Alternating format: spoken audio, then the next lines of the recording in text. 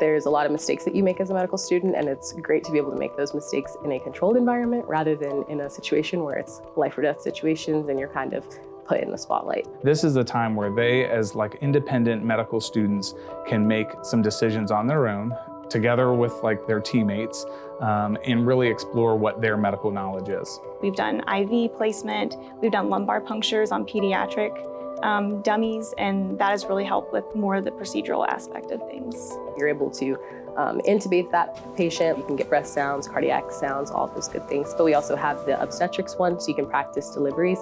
And then we also have a neonatal one. It gives you that experience to say, okay, I've done this before, I've seen this before. I feel more confident going into real patient scenarios where you might be dealing with some of this. But it also just gives you an opportunity to work with your other students, whereas you might not get that as much in the actual clinic setting.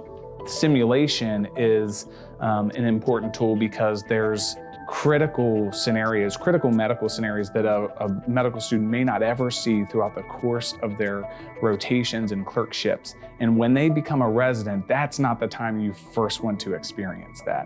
So this provides an opportunity to get them in a high stakes, medical scenario when there's really low risk of harm or injury to the actual patient because we just hit the reset button and start over again.